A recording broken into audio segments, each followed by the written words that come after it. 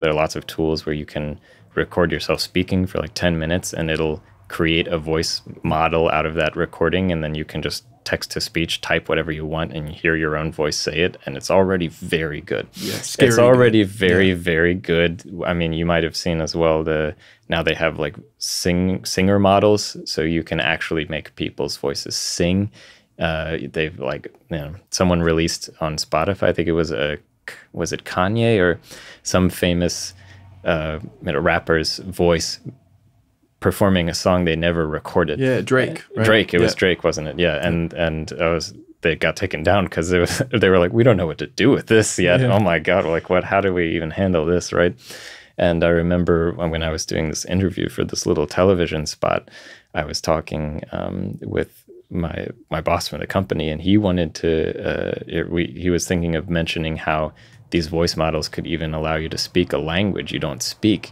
And I hadn't even, I was like, oh, let's not mention that because I haven't seen anything like that coming up yet. And we might still be a while from that. So let's focus on what's like available now. And then literally 3 hours ago, I open up like my email and I see like one of the tech newsletters I'm subscribed to. I see like Meta is working on a new voice modeling software that can allow you to speak different languages. Even if you did not record yourself speaking them, it can take your English recording and make you speak Polish. And I was just like, oh, Lord, this is all going to come up so quick. We have no idea what's coming. Yeah, and it's like that. I mean, I try it out. The Descript is one of the services that has it. And I gave it like 30 minutes of my voice, and it made a voice that I could type with. And I was going to make a video, but then it's like now Apple's going to do something similar in the future update, they say. And there's something. So it's kind of like you just can't keep up with this stuff. Yeah, you the just pace need to is amazing. Yeah, it's really be receptive and try to react. What are you doing to stay up to date with how AI is going to impact your industry and our industry? Mainly just trying to stay informed and kind of look at trends. I think there will definitely be a lot of benefits to what's happening, but it won't be without consequences. I think. I mean, one of the consequences that's already like, generative AI and creating music is something that I kind of laugh a little that people are worried about that. Like, oh, the composers, like they're, what are we going to do if AI starts to create music the same way it's creating like copy for all these marketing agencies now who don't need copywriters anymore? Well, I kind of had to laugh a little about that because there are already libraries online that have hundreds of thousands of super high quality pieces of music that have been submitted by artists over the years. Just the pile. There's so much content out there already that anyone in the world can access for like $99 a month. And you're just like, someone's going to pay me $3,000 to create a custom piece of music for them when they could literally choose from anything for that cheap. And it's all really good. It's not like, 10 years ago on Audio Jungle where most of it was garbage. It's if you're looking on like Epidemic Sound or some of these other like art lists, they curate what's coming in. And at this point, the technology has just made it so that talented people anywhere in the world can create really high quality stuff. They can put it out there on these platforms. And now there's just so much of it that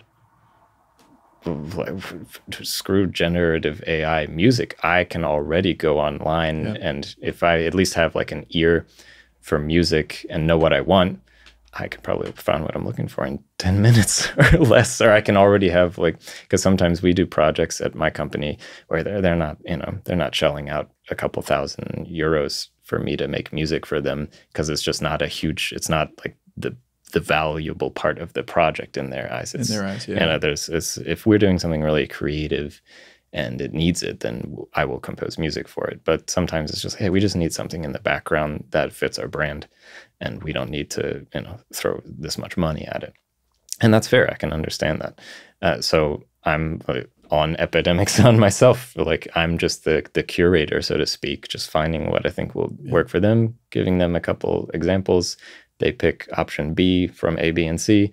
I cut like a clean loop so it's, fits the project, and that's it. Yeah. And I don't need AI making it for me yet. I mean, I'm sure that'll make it even easier, But at the same time, it's like that, that kind of work has already been impacted for 5 years now, and in a very serious way, just by the amount of content that's available and how easily accessible it is, and how high the quality already is. It's a whole new world. So I just think like staying on your toes, and figuring out where things are going is just going to be important to staying alive, so to speak, in the industry. Well, that's what it is. It's staying alive, literally, for some people. And that's where I'm like, oh, I feel for people who will be displaced. I mean, it may be me. Audio University tells you information, and you know what I mean? You can get information very easily from a generative AI. But other people will be displaced, and that's where I'm like, I'm excited for the future, but I'm also sad, and it's sobering when you think about that.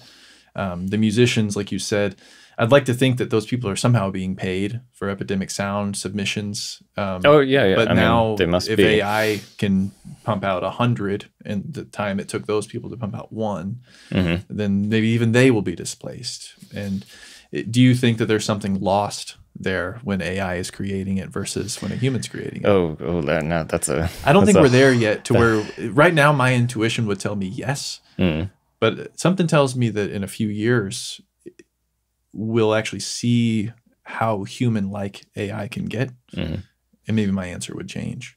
Do you feel that way?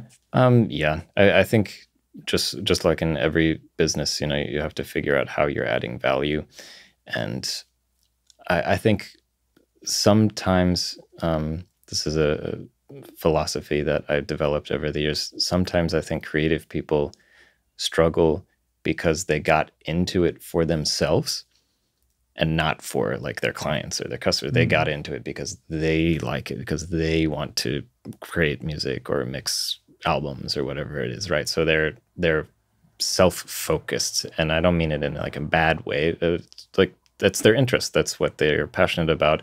That's all well and good. But if you see that the industry is moving in a certain direction, and you recognize it, but you just like stomp your foot and say, well, that's not what I'm about. Yeah. Well, cool. And maybe you're totally like, your comments are well-founded that something is being lost or whatever, negative thing you might have to say about it, but it's still going that way. So like you have to, your job, if you want to make this a business and a career and not just a hobby, is always to say, okay, well, where is the value?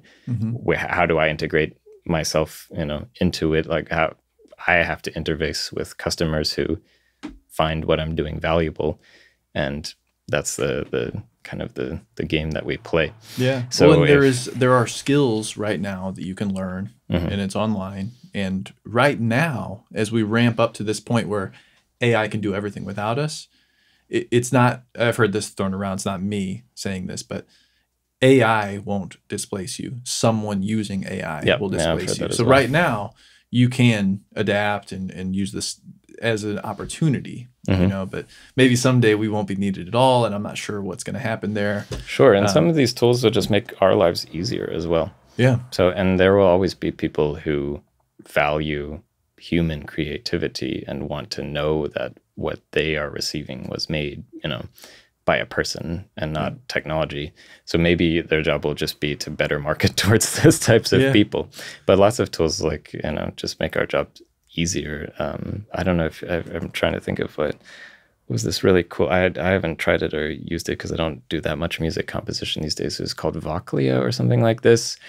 This is like you can sing into your mic and it turns it into MIDI, and then you can like run all basically sing the melody line you want for the violins into your program, instead of like, oh, maybe I suck at piano, or I can run it through an auto-tune first. Or like I'm always drag and dropping all, like I'm just writing my MIDI out with my mouse in a click and point style, and so that's a great advancement of technology that's making your life easier and making you're able to work faster, which means you can get more work done in a smaller amount of time, which means you can maybe then be more competitive in the marketplace than other people. Well, and even on a more philosophical level, you know, what is art? Is it the idea that someone has inside them? So, you know, can a person who can't sing whatever they can think, are they creating art in their head? They just can't get it out.